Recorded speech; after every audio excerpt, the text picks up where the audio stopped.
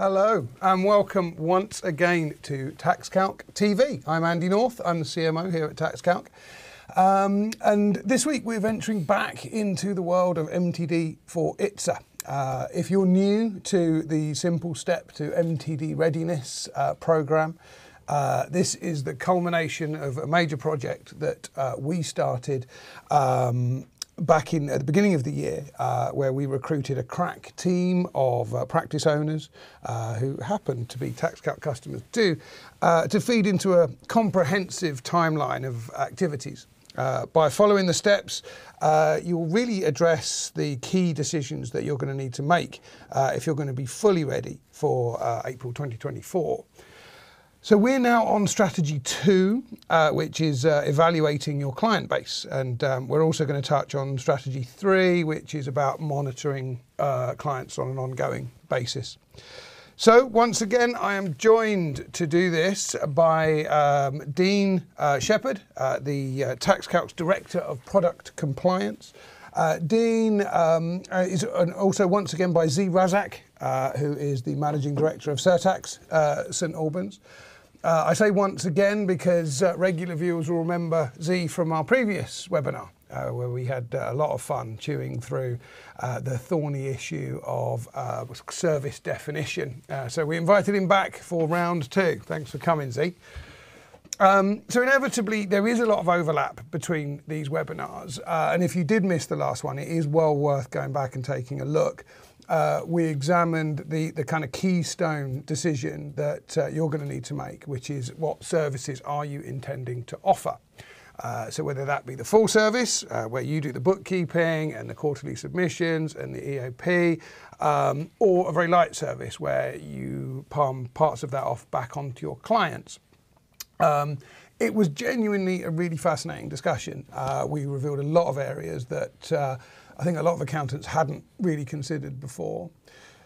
But in this session, we're looking very much at segmenting your clients. So we're going to be looking at who is in and who is out, how you can determine which cohorts of your clients are in and out, and also how you might move them from in to out.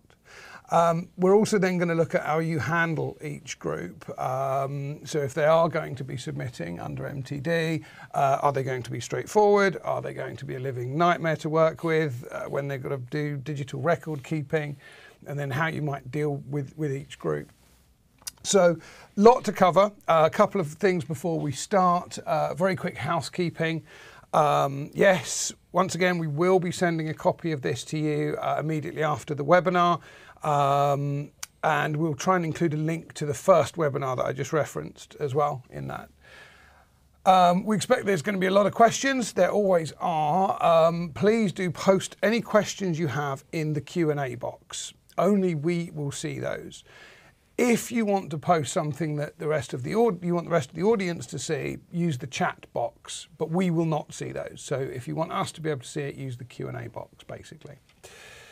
And then before we start, I should touch on there was some news, I say that in air quotes, some news last week from our friends at HMRC. I just wanted to go to Dean to get some response. Dean, was it news or a damp squib?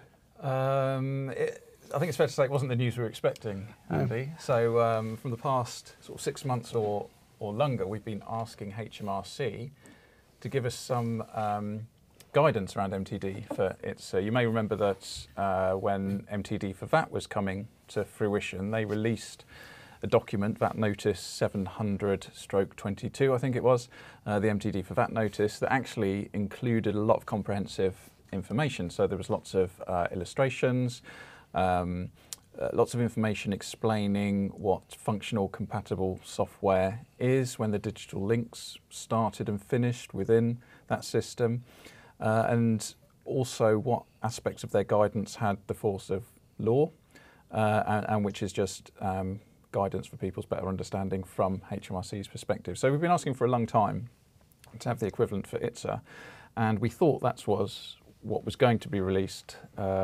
last week in the ITSA notice that came out.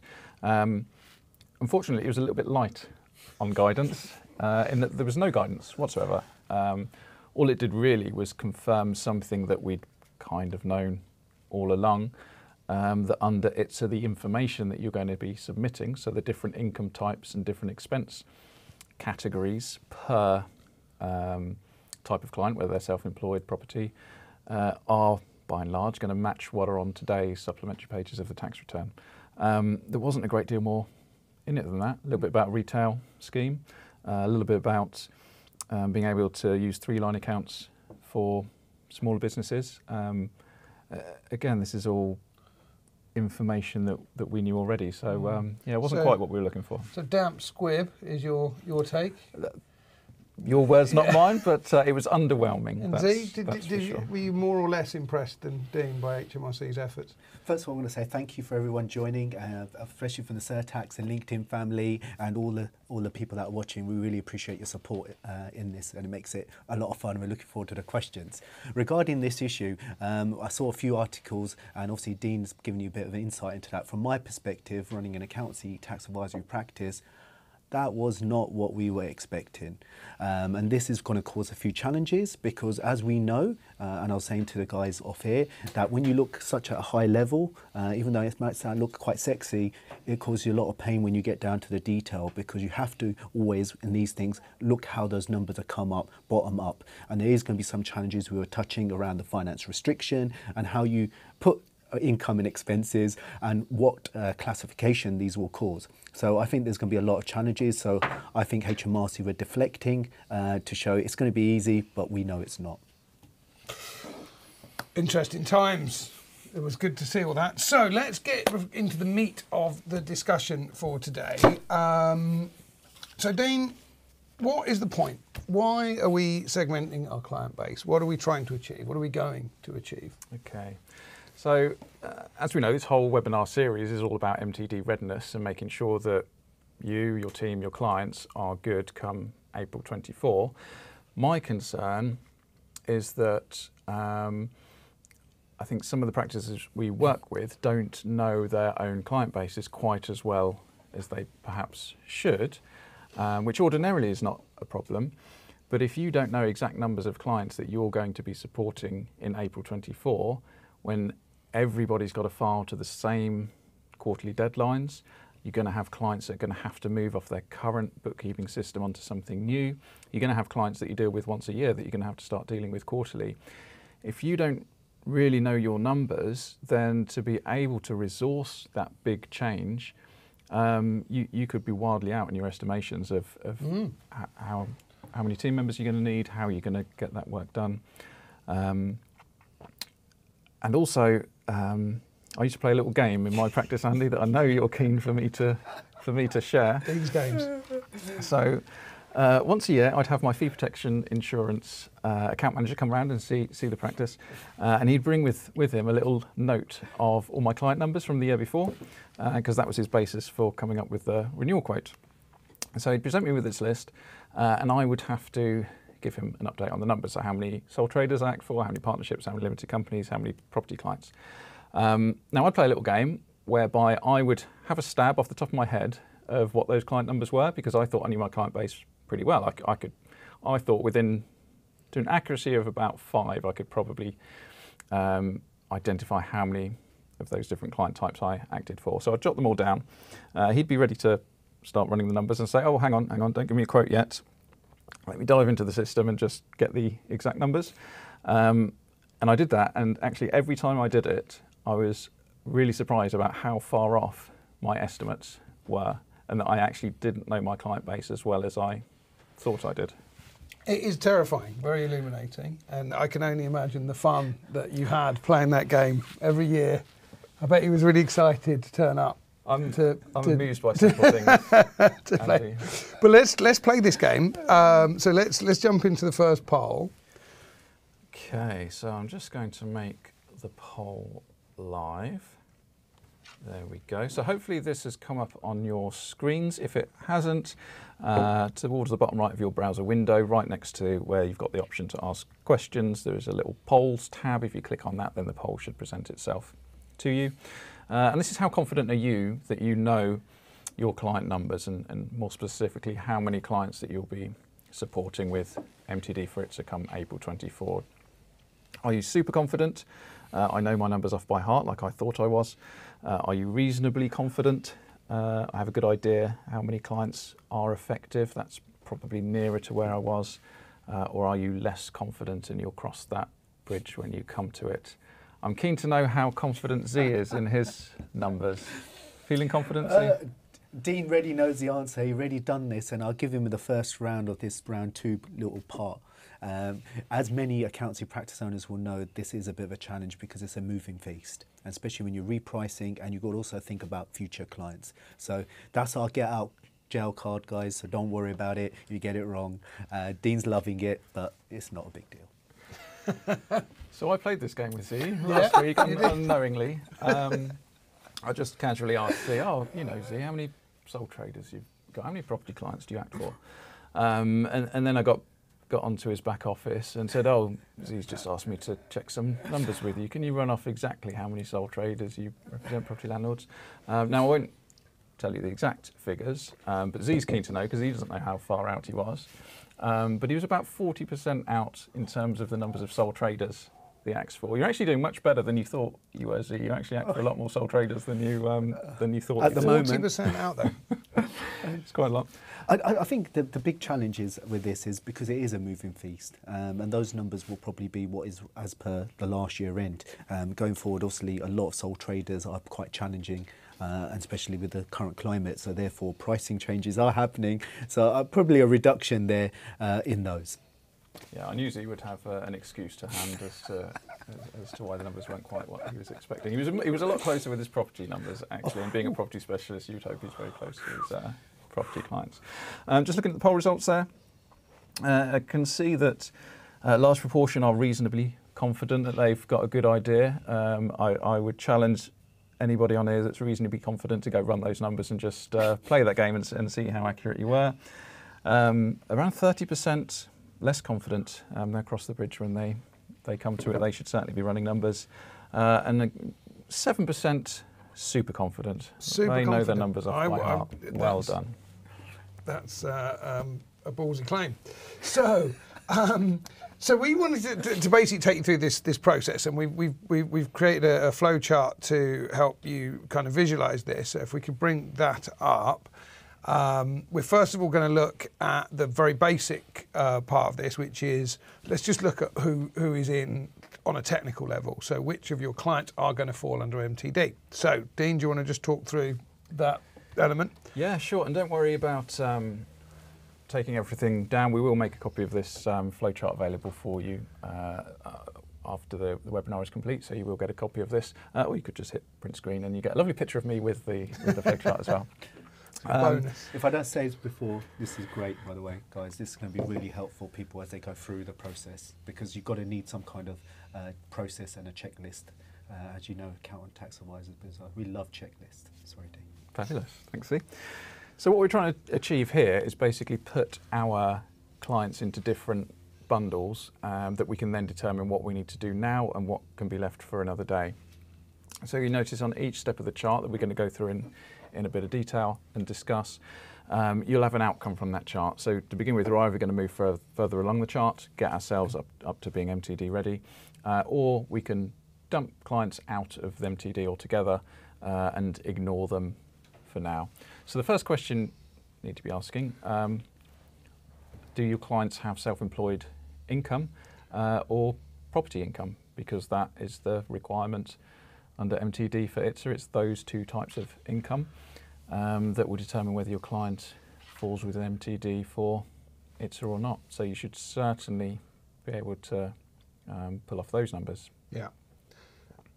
But then there's other areas that we've got that may or may not, you might want to be taken into account down the line. Yeah, I mean, for clarity, it's the self-employed individuals and individual property landlords that are the first tranche that come into MTD for ITSA from April 24.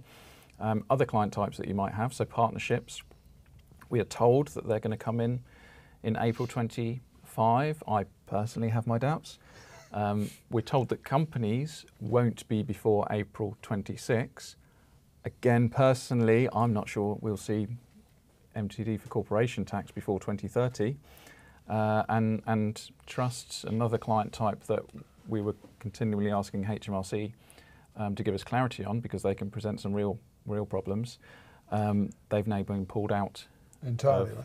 Yeah, out of the regime. Can I make a comment on that? I've got to say, Dean's been really humble there. TaxCalc and Dean and a few others have made a real concerted effort to make sure that trusts were pushed back, because the complexity, especially a trust, if anyone deals with science pensions, probably discretionary trusts, they're not straightforward. So it's really beneficial that they have been pushed back and kept in the current process. So well done for you guys for that. That's about the only time I'll be really nice to Dean, so make it count. But this is I think this is where there is a really interesting debate, because when you start saying, okay, well, corporate companies are not included, there's other units that are not included in MTD, there's a potential opportunity here to limit your exposure to this. So I know you guys may have different views on this, but if you can just talk us through that, what we're talking about there. Yeah, I mean, Zee's got some strong thoughts on this one for... Ding, ding, we haven't got a bell, but this is sure. where it starts. So, yeah, what do you think, Zee? I think the challenge we've got here is we don't know what's going to happen. We were talking off air about the future taxation, because obviously, as anyone who's not put their head in the sand, something changed yesterday, the Chancellor changed, and therefore that may change future taxation, i.e. corporation tax, because that's expected to rise in 23 to 25%. That could change the decision, and we probably need to unpack this, and this is where we need to spend a bit of time, hopefully that's all right with everybody, is there's two parts to this. There's trading businesses and investment businesses. They have different impacts. Trading businesses are like accountancy practice, most goods and services. Investment businesses are typically property businesses, right? So they've got different implications when you move between the structures, i.e. from a sole trader to a partnership to a limited company. So you do need to take advice from someone who specialises in that area. Trading businesses tend to be easier because you've got something called gift relief, but investment businesses are a bit more complex and require some very detailed understanding. And the reason why I raised that is the answer will change depending on which ones you are and what you're trying to do. Another variable is how many owners is there. So when we have this discussion, we can't just say, oh, over 25 grand, you must be a limited company or under, because it depends on the circumstances of the structure of the business.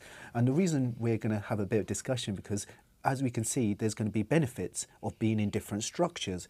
Assuming, we'll make the assumption, the tax rates stay the same, because as we may discuss, chancellors don't tend to like to raise taxes in their first potential budget, and I'm sure Nadeem, the new Chancellor, hopefully I got his name right, is going to be thinking about this. So if they stay the same, then we're going to have probably a different discussion. So if you're a property business, and I know Dean's got his views on this area, it's going to change.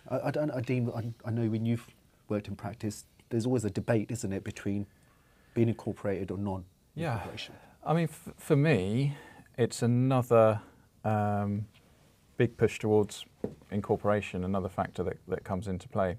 So typically in the clients that I worked with,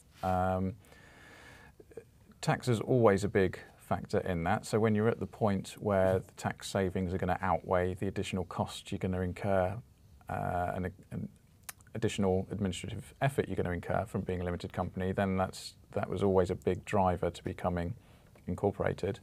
But for me, if this gives you the opportunity to defer to somewhere around 2030, I reckon, the requirement to be within MTD for ITSA and be filing things quarterly, then for me that'd be a big push. So certainly anybody that's borderline today about incorporating, I think this would push them over the line.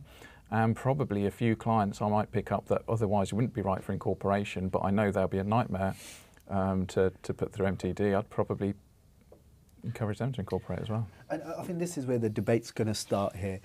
So Dean makes some very good points. However, there is a big challenge here. The reason being is when you move to a limited company, you have something called double taxation. You have tax from a corporate perspective, a corporation tax, and then you have personal tax pulling it out. Also, you lose, if you're a property business, you lose your annual exemption for capital gains tax. That's that relief that you get annually.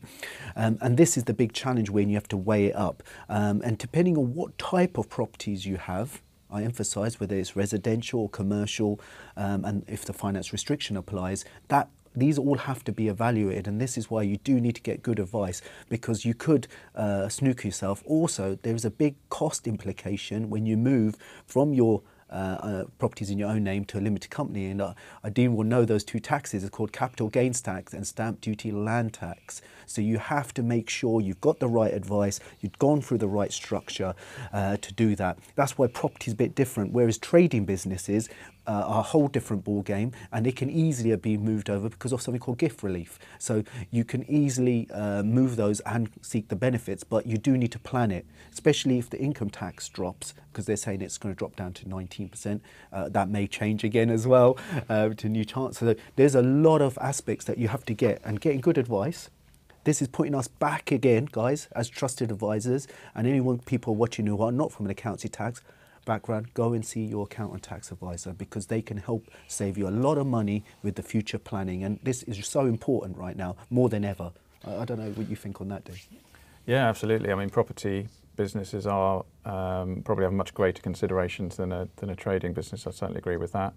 And maybe for property businesses, you could also look at maybe you don't want to put the assets into a company, but maybe there's a partnership option there as well. LLPs are not in that first tranche either. If you've got a normal partnership that has a corporate member, then they too are not in that first tranche.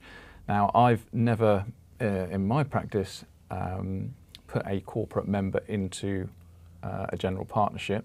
So I'm sure there are lots of consequences of doing that. But again, is that something that could defer a number of clients from having to go into MTD from the outset? Can I come back on that? So I think Dean's made some fantastic points around the movements. So a lot of times, if people actually understand the property sale, partnerships can be a really good way of halfway house, because that will defer it, but also they do have tax benefits depending if they're husband and wife. Obviously you have two people at least in a partnership, so long as you get the right advice and get the right people. So there could be an opportunity to take that process. And also when partnerships incorporate, there's different rules for stamp duty land tax, so it can be beneficial then going straight from your name to a limited company and then getting hit with stamp duty land tax. So there is a huge benefit. You mentioned LLPs. I love LLPs, and Dean will know because I watch, he follows us on LinkedIn and things like this. LLPs are quite complex models, especially when you've got mixed LLPs. You need to really carefully understand that, because there is a lot of general anti-avoidance regulations around how you do those. So make sure you get good tax advice, good legal advice, and maybe financing advice as well, to make sure you do those well. But there's huge opportunities. It puts us back in the game, guys. So the upshot being, and we do have to move on because we've got a lot to get through.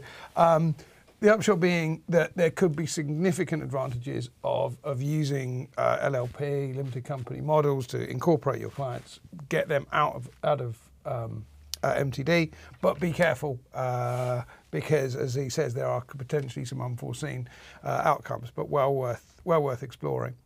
So to move on, we've looked at the types of business and which ones are in, but that's not the only characteristic, is it? Because obviously that 10K number comes into play. Very quickly touch on that, and there's also some issues around that as well. Yeah, absolutely, and we have had one of the questions come in on the chat there about the 10K threshold. About the 10K threshold, which was a nice segue into the next segment. There are also another couple of questions. I want to kind of address them now whilst they're flowing in. Martin's pointed out that HMRC also said that those who have turnover under 85,000, they can use three-line accounting effectively. So all you're submitting is the turnover each quarter and the total expenses each quarter. You don't need to break down that expense figure. That was a good point to make. We had questions about charities. We didn't mention charities there, but my understanding is that charities are also outside the MTD for ITSA regime. We can double check that and get back to you, but I think they're out of the ITSA regime, certainly that first tranche. And a question on the property, actually, if property is owned by one spouse, it's transferred by one spouse to a partnership with both spouses, will this defer MTD? Not necessarily, it depends. Jointly owned property, you would still be within MTD, but for your share of that income. So one option that, again, other factors to consider, But the £10,000 threshold that we're just about to discuss, if your gross revenue from that property is less than 20,000 but more than 10, if you own it individually, you're going to be in MTD because you've breached that 10,000 threshold. But if you split it with your spouse and it brings you both below the 10,000, then you won't be within MTD for its regime. So, you know, that's a possibility or a factor to consider as well when it comes to the ownership.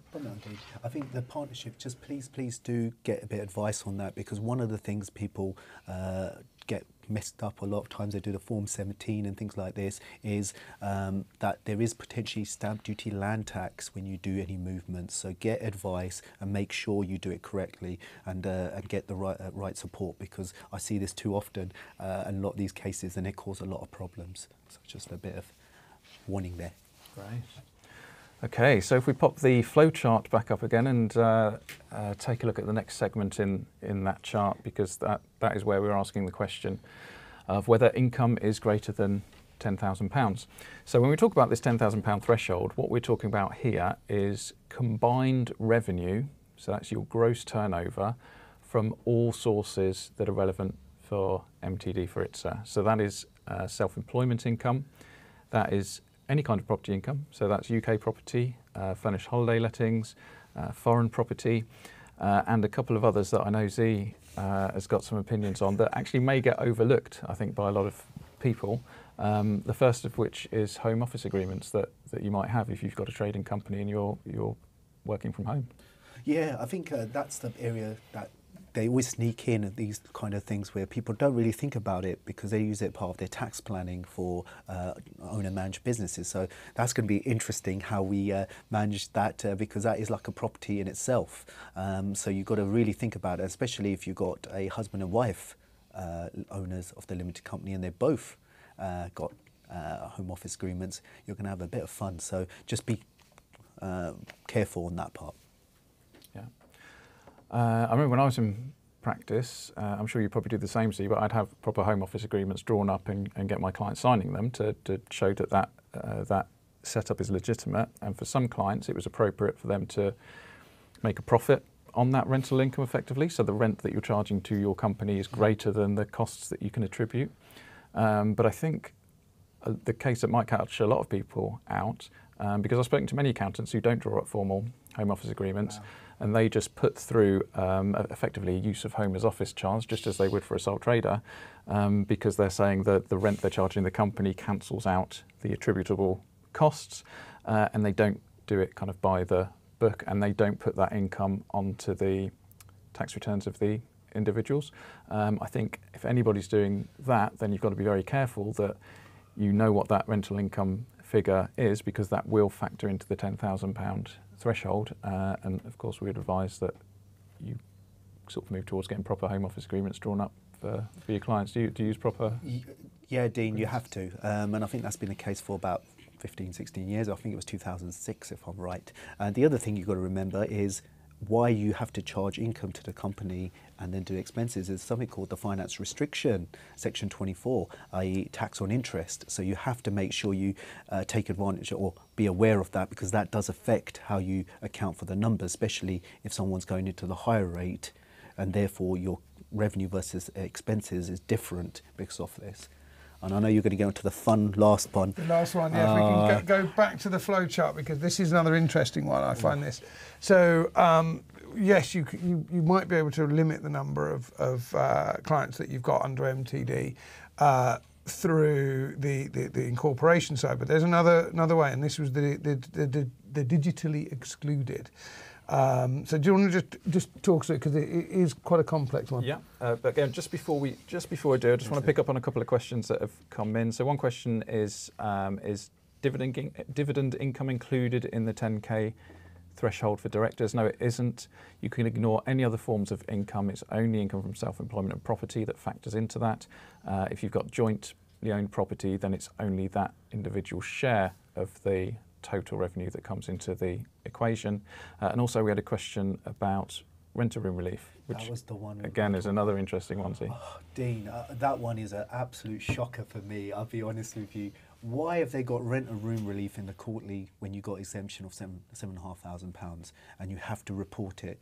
I don't actually understand that one, and I will be, if everyone's happy, raising that with HMRC, because it doesn't make sense. It's just added headaches. The whole point of rent a room relief was to make your life easier. And it seems like we have this continuous, I know we're not talking about VAT, but flat rate scheme, same process. Something that's easy, everyone gets used to. HMRC don't like that, and then they do a bit of a snooker and then make people having to think different. So I think that's going to be a pain in the back. Yeah, thanks. And I think the point there is that, or the difficulty there is that if you're renting out a room in your house and you're claiming rent-a-room relief, then on your tax return you can just tick the box and you don't actually have to report what that income figure is because it's covered by the allowance. Now, as well as having that rent, now that's going to be below 7,500, so if that's on its own, that's fine, you're not going to be under MTD. But what if you do have some self-employment income as well that's below the 10k threshold, or you've got another property that you're renting out that's for less than 10k a year? You may be completely unaware that you or your client has actually gone over the £10,000 limit because of the rent that they're receiving for a lodger in their property. And that's even if they tell you that they're receiving rent from I think, Dean, you raised another really good point there, which people make. What if normally what people do is they look at the expenses or from the rent a room relief and they see if that's more than the revenue, because you have an option. So imagine you're earning 10 grand rent and you notice your expenses are, so you take the 7.5, so you're only paying on the 2,500. Now you've got a problem because you didn't even think about this and you had the choice to do it on themselves. And now you have to assume they're giving you the right numbers as you go along, and that may change between the years. And especially with everything going up at the moment because of inflation, that's going to be a big impact. And I think that just needs to be thought through, and that's why I was saying what I was saying earlier. Yeah.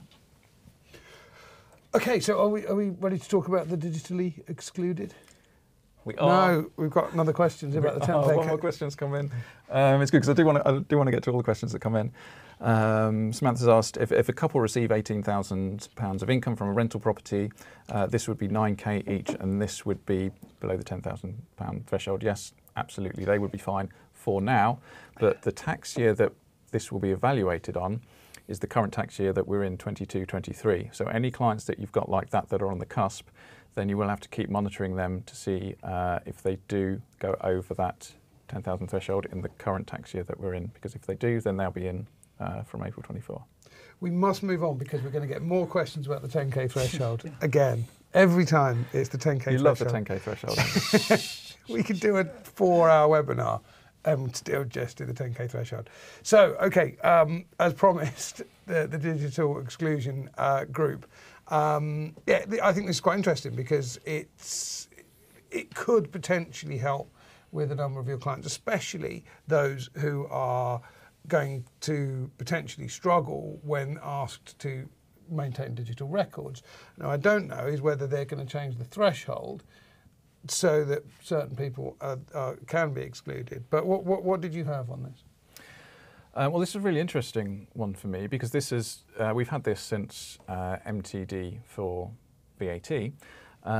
So there is an option for anybody that isn't able to use technology on the basis of age, disability, religion, remoteness of location, or any other reason that you can argue with HMRC, that they can be excluded completely from MTD, and that's for VAT and for income tax. Having spoken to some practices, they go hard after getting these digital exclusions on behalf of their clients, and they have quite a decent success rate, but they do admit that it's quite a lengthy process to go through, and you have to do a lot of convincing with HMRC to prove that they're not capable for those reasons. Whereas I speak to other people in practice and they either weren't aware that this existed as an option, or they didn't feel that it was worth the effort to try and get that exclusion. And it might not have been worth the effort for VAT, but income tax is a different ballgame, so maybe it is worth that extra effort. What do you think, Zee? Would you be? Have you ever done one? We haven't actually done too many of these because when we looked at MTD for VAT, it was not something that HMRC were so well at communicating, because they were saying, oh, you can do bridging software, which was a tough thing, as many people know, because we try to get people on formalised software. So it's going to be interesting, because I was reading up on this, and Dean was kind enough to help me here, send me some stuff on it, and we were looking through on the digital exclusions. It's quite widespread of what that could potentially be.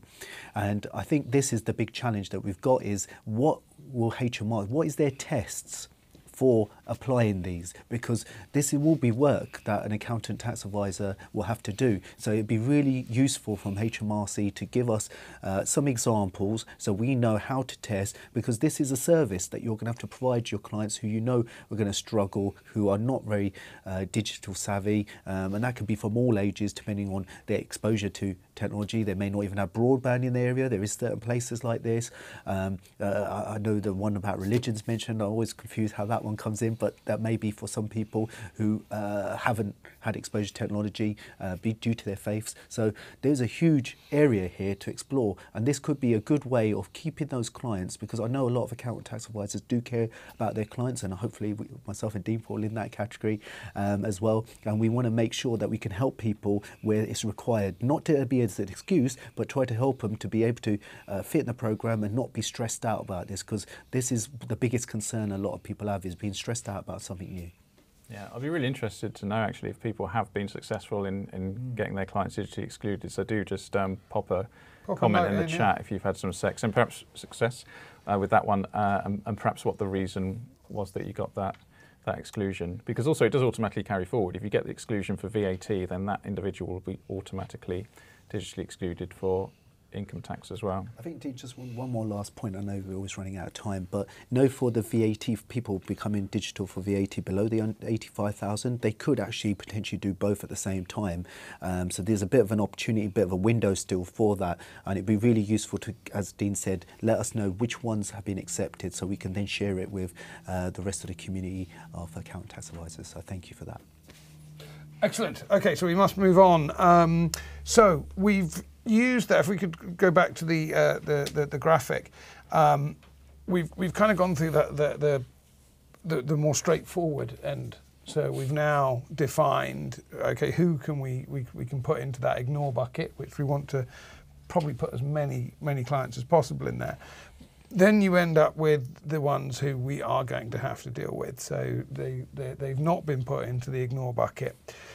First question you're going to need to ask is about the digital record keeping.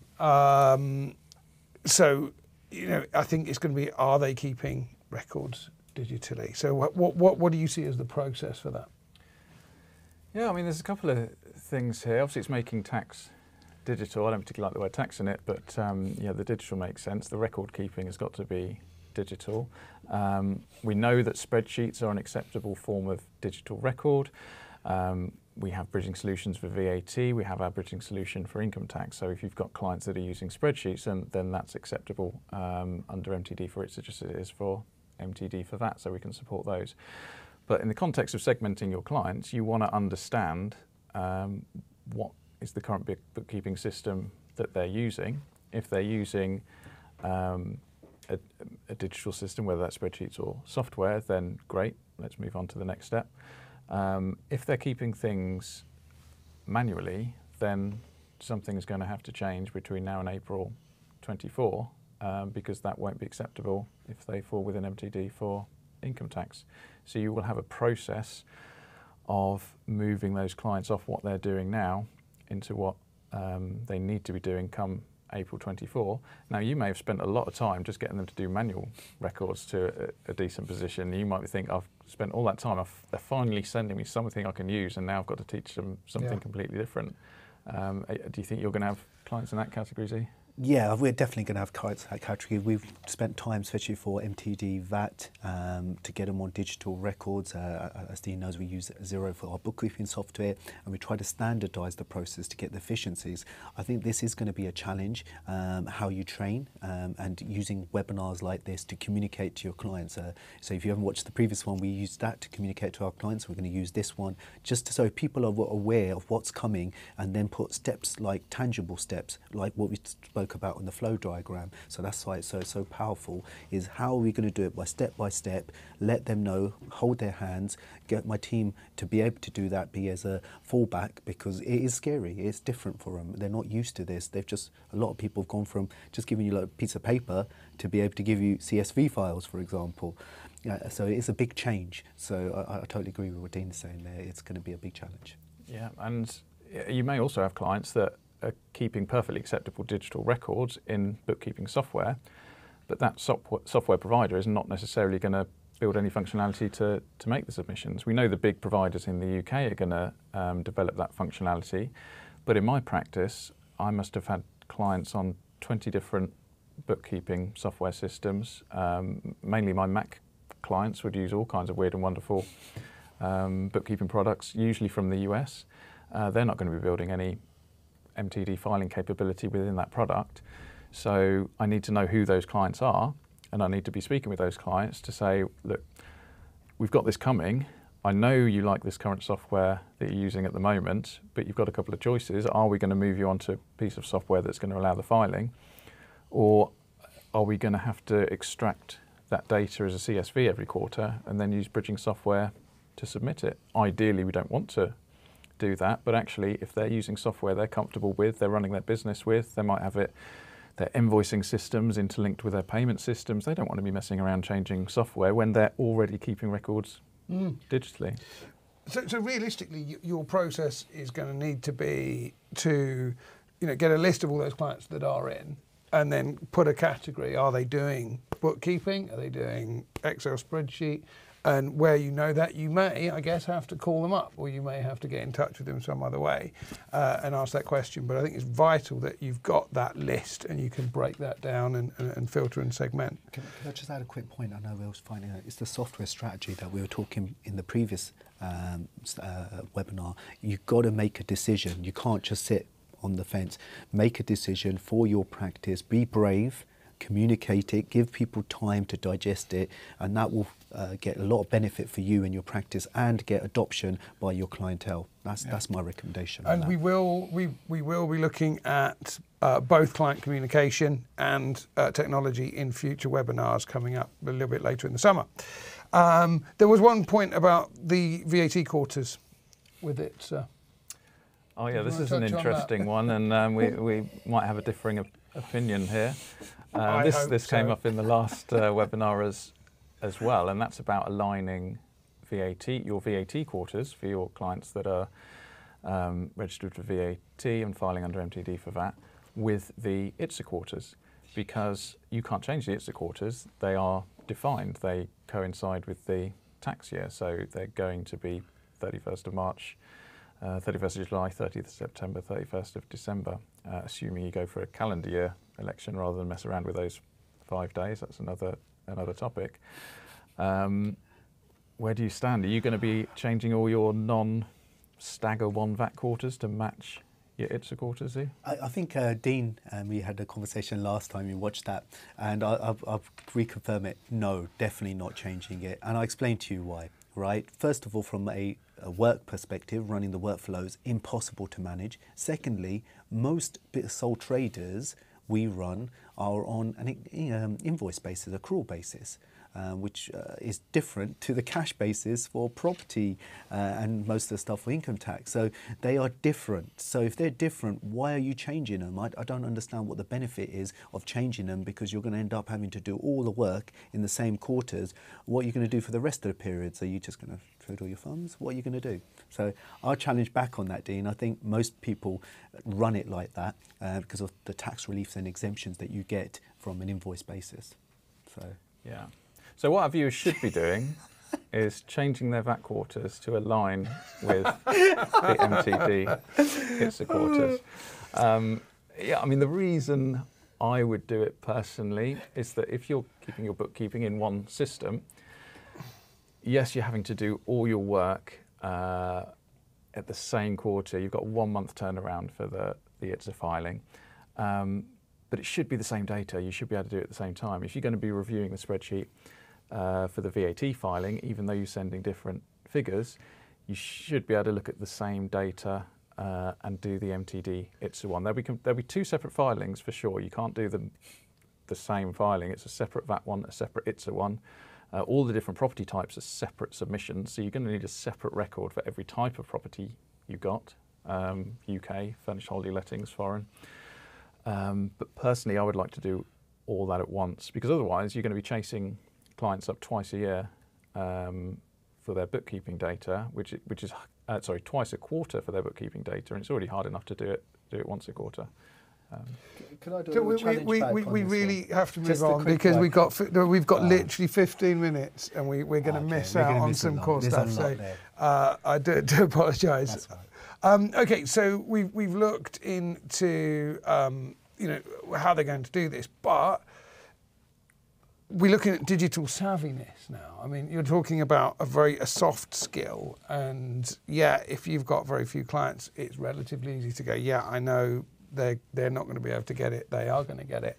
When you've got a reasonable number of clients there, how on earth are you going to be able to determine which ones are going to get there when, with whatever software solution that you give them to keep digital records?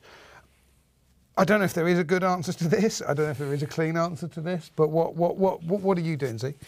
I think the really important question. I think you need to assess every client. And we were joking last time about, do you have to test them by sending a spreadsheet? But what else can you do? You're going to have to either test them on the software and see how they do it and how they feel before it goes live, so they get used to doing those, and you explain to them what you're doing, or they're going to have to use spreadsheets and then be able to fill them in effectively.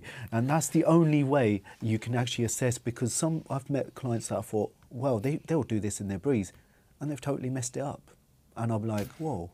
So it's so hard to assess just from stereotyping people. You have to get them to actually do it, assess them, and then speak to them and say, look, these are the things that you've done wrong, so I suggest you do it this way, and then do that. So you're going to have to factor in a lot of service into this. So potentially literally testing your clients, and if they fail that test? I think then they're going to have to make a decision whether they want you to do the bookkeeping or your team to do the bookkeeping, because obviously it's got to be feasible, it's got to be fair for both sides. If they're going to struggle and it's going to give them loads of stress, you've got to try to relieve their stress and try to make them understand. And that's the challenge of being an owner of a practice these days, is how do you communicate, how do you have that negotiation and conversation with them, because you sometimes have to negotiate with them, or a lot of times, to be honest.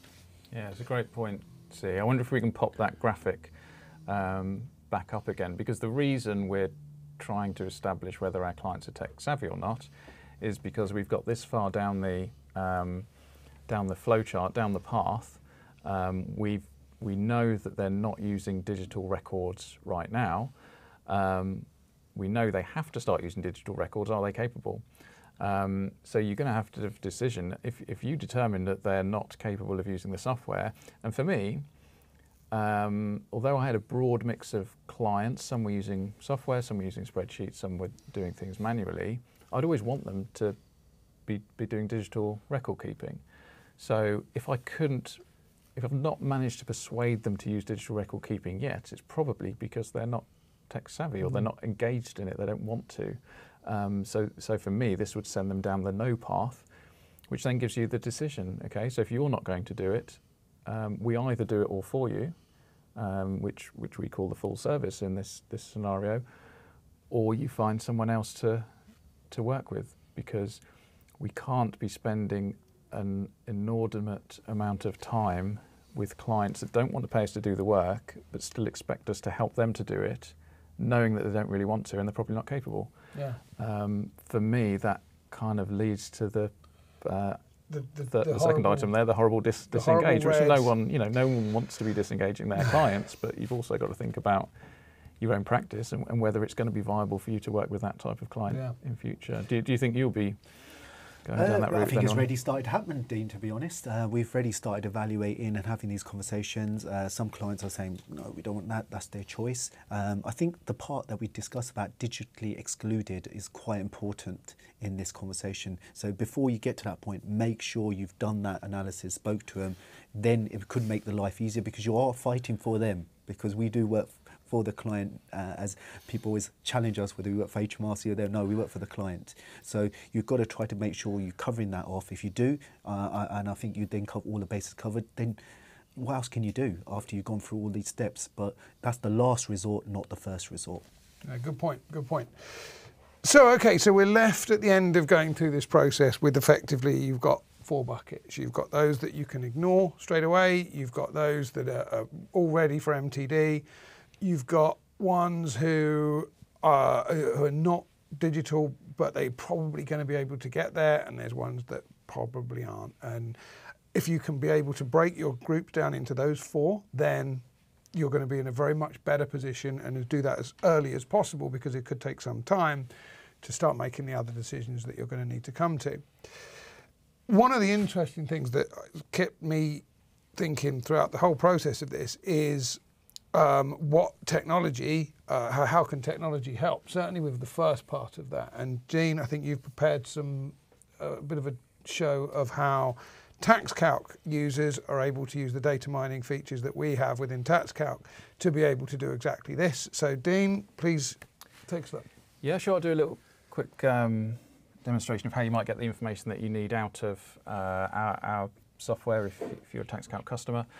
This is probably how Zee's team back in the office got the information out to give to me, because they can't be relying on the information that Zee presents. Hopefully you'll be able to see my screen. There we go. So this is the TaxCalc suite. We've got all the solutions in there. I think one of the underutilised areas of the suite is probably Practice Manager as a whole. Any product you buy from us, you get Practice Manager with it, but the Report Manager that we have within Practice Manager I think is a really good tool for getting information out of your database. So we ship the product with a whole range of interesting reports that people can just run to give them a temperature check on their practice. You can also create your own reports, and I've created one here called MTD Readiness. So I'll just go through the edit process just to show you how I've made up the report. So MTD Readiness, it's a evaluation. Within this first section, the client selection, we've got an option here called Advanced Client Selection or Data Mine. This is one of my favourite areas of Report Manager, because you can basically go in here and set any kind of parameters that you like to give you different lists or different segments of your client base. So I find it super useful. And in this one, I've just basically pulling up all my clients that have self-employment pages, have UK property pages, the different criteria for MTD, so that I can get all my MTD relevant clients. Now I could have set it up so that it only shows those that are earning 10,000 or more, and I probably will do that once all my 22-23 tax returns are done, because that's the year that's important for MTD. But for now, I want to get a good understanding of my clients, so I'm using the 21 tax year, which is the only tax year that will have all my clients' data in there. Zee might have all his 22-year clients in there, because he'll have done most of his 22 tax returns by now. I'm laughing at the names because that's just suddenly changed. There's going to have to be some changes to my client list. Not all of these. This is a real client list. Right, yeah, not all of them are in business anymore. So that's the list of clients that are in the report, which obviously is very useful from what we've been talking about, segmenting your client base. But what information do we actually want to present for these? And in the customization area, this is basically, we've got your list of clients. Dean, what information do you want on those clients? And there's all kinds of stuff that you can pull out about the individuals, the business. You can go into any of the tax returns, pull out all kinds of information from tax return fields. But the information that I particularly want for this report, I've put over on the right-hand side here, and we'll save that and generate the report. Okay, so this is a report up on screen. Whenever I generate a report in the software, I always go to export and dump it out into Excel, because then I can play around with it and sort it and reorder it and do what I like with it. But I think just for today, I shall print that to make that a little bit bigger on screen. You can pull up Boris's one, are you? Well, let's take a look.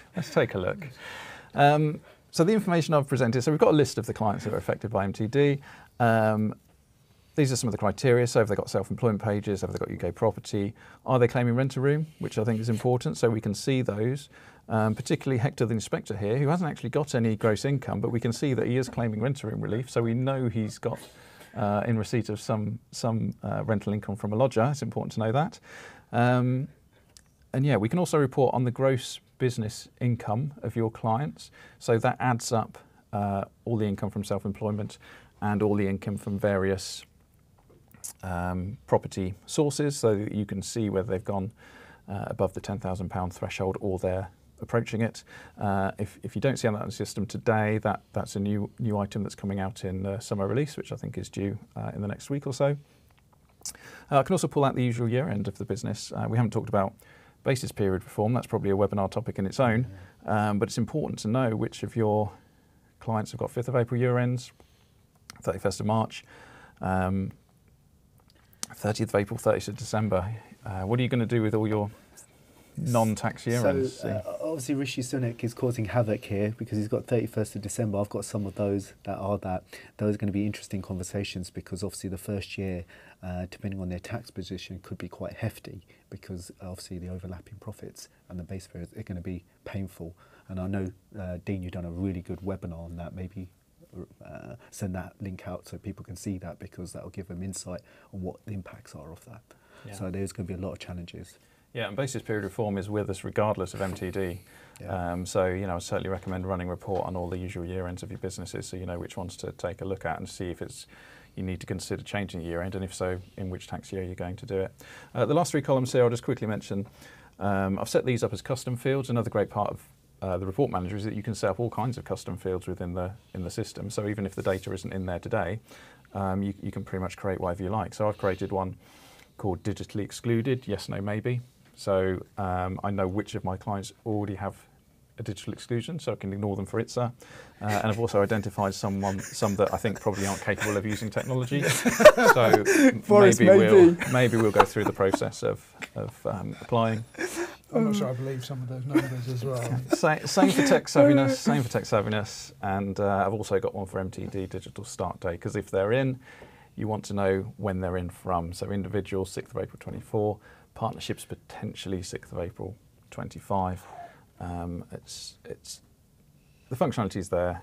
It's with the software. There's no. It looks great, by the way, Dean. It'd be really good to get more insight on that, because that's going to be quite a bit of a difference maker, especially when you're evaluating and keeping up to date. Yeah. Great. So we've got a solution there. Thank you very much for showing us that, Dean. We are about 2 minutes from going over time. We've still got several bits to cover, and we probably got some questions I think that we want to be answering. So we're going to try and get through. We probably will run over. I do apologise for that, but if you want to stay with us, please do. If you can't, you will be getting a recording of this so you can review that at your leisure. We do try and keep the time, but it's not always that possible. So a few other questions that I wanted to bring up. So we've looked at the demo. It's probably worth going to the next poll, isn't it? And just wrapping up from where we are. So I shall make this poll live. So have we managed to convince you today that formally segmenting your client base and putting them into different buckets is a good thing to do? You've got a number of options there. No need, I've already done it. Well done, you're ahead of the game. Yes, it is a good thing to do. I'm just intrigued to play Dean's game, if nothing else. Or finally, you get the principle, but I'm not going to do it. I've got more pressing things in my practice to deal with, or I just don't think MTD is going to happen, so I'm not going to be segmenting my client base. Thank you very much. And just so you know, if you do go to Dean for a Christmas party or something and he does suggest playing the games, just don't. Well, 88% of people would disagree. And no, everyone wants to play Dean's game. That's incredible. Would come and join me for a game of Guess Your Client Base. Dean's already done it on me. He's really good at this, by the way, guys. Really good. Still, yeah, 85%. So looking like your game is very popular. Excellent. So while we get those in, do you want to have a quick chat through some of the other points that we wanted to make, because once you get to that end point, you've got to start going, well, what are you going to do? The ignore list, we put those in at the beginning and we said, okay, we're not going to worry about those because we've incorporated or they've got digital exclusion. Do we just leave them? We're going to have to... I mean, I did call it the ignore for now. Ignore for now, it was. Because they're not the highest priority, but they still need to know what's going on. They still may come into MTD at some point, so I think they need that awareness. So I don't think we can ignore them from a communication perspective, but they're not the ones that are going to present the immediate problem. But at least if you've got them in a list such as we've built, you know where they are and you can keep track of them. We are going to talk a lot more about communication over the next couple of months, so we'll come on to those areas, more on that later. The concept of digitising those people who are capable, is that going to be, I mean, I think we're going to be covering that in another webinar as well. Yeah, I mean, that's a key decision, isn't it? We've talked about, do we do it for them? Do we help them to do it for themselves? Or do we send them to someone who's better placed to give them that service if we can't? Yeah, we do have a webinar that's going to be on coming up at the tail end of August, where we're going to start looking at communication with clients, and that's going to feature in there. So I know one of the issues that's come up a lot today is around property. And it was one of the reasons we wanted Zee there. You had some points to make about how potentially risky this area is. Yeah, I mean, to me, they're the high risk category. I don't know whether it's a reflection of my own client base, but my property clients didn't see their property as a business. Very few of them kept any formal records. Many of them I have to say, would just send me an email once a year saying, oh, same as the last year, Dean, and I spent £200 on fixing the back door. So I think any accountant today that specialises in the property sector, and we know a few property specialists, don't we, Andy? I think there's one nearby. I think they're probably on borrowed time. I'd question the... Dean, is your business at risk? Dean, I like Dean how he puts it. I really appreciate that, Dean. But do you know what? Wherever there's risk, there's an opportunity. And it depends on how you differentiate yourself. And for me, this is the biggest opportunity ever, because this puts us right in the mix, and it makes us help and make that discussion, be involved in the discussion. Because when we're talking about incorporation, property portfolio, especially from an inheritance tax perspective, are such an important bit to think about. How are you going to pass this along? Because people don't realise that's going to hurt a lot, especially with property prices rising. So you can use this as a platform to start educating people around their legacy. And also, how do they minimise their taxation? Because when it's in their own name, as we know, or joint ownership, it's a bit of a killer, especially if one person's earning more than in a high rate tax band or close by, they're going to get penalised on a finance restriction. So we're becoming more important, not less important, because people want to know, how do I mitigate this? And we suggested some things here without getting into deep in the tax advisory aspect. It was around properties into partnerships, LLPs, all the different aspects around that, and potentially incorporation to limited companies. Got to have those conversations. So I dispute what Dean's saying. I think we're back in the main part of the picture, because people need more advice now than ever, and this is highlighting why they need it. Dean, over to you. You make some excellent points there, Zee. I think if you are a property landlord, then it certainly pays to see a specialist for all the factors outside of tax alone. For me personally, I'd be incorporating every sole trader and disengaging every property client and waving goodbye to this MTD problem till 2030. I think, Dean, you really good points. There is a lot of challenges putting that aside, but I think people need to really invest time, get good advice, because this is an opportunity, as we mentioned, from sole trader partnerships is one way, or LLPs, and then to limited companies. So really, really get the advice. We're back in the main part, guys. Use this as an opportunity. As I said before, half full, not half empty. And that's how you've got to look at this. Don't put your head in the sand. Make sure you're there, the person to go to. Excellent. So whether you're in the charting the risky waters of the property business, or you're in the safe area, what it does prove to do is start working now. Let's get that list, get your clients lined up. So before we wrap up, and we are really going to have to wrap up. Questions, Dean? I know there's a whole bunch in there. I don't know if there's anything that you particularly wanted to get to sooner rather than later. There's probably more than we can get through in the time now, but what I will do is compile all the questions that came in, put answers to them all, and we'll make that available on our website so people can come in and see the Q&A, and also get a copy of that flowchart that we put together as well. Yeah, there's going to be a lot coming to you off the back of this, as we've promised. So we really do have to wrap up. So thank you very much, Zee. Thank you, Dean. Really, I love doing these sessions, and thank you for coming. Really hope you found that useful. I've learned a lot, and there is clearly a lot to think about. We'd love your feedback. Please email in if you've got any suggestions or any particular ideas that you're using, and we can add those to the mix and bring those up. So if you've got ideas around how you can do that segmentation process, send them in. I should tell you as well, we're getting between 600 and about 1,000 people coming along to these webinars, which we are absolutely thrilled about. But obviously, given the number of firms that we know are not making plans and they're not getting on top of this, do share this around. So when we send you the follow-up email, share it around, help other firms get to where they need to be. So we are going to take a little break from MTD over the summer. We've got a session coming up that's going to be looking at communication. So that's communication to clients and communication to staff.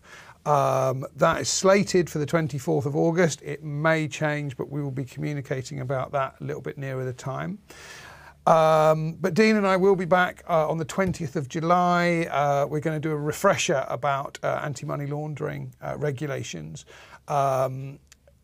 It's going to be quite a basic session. If you've already got your robust money laundering protocols in place, you can probably skip that one.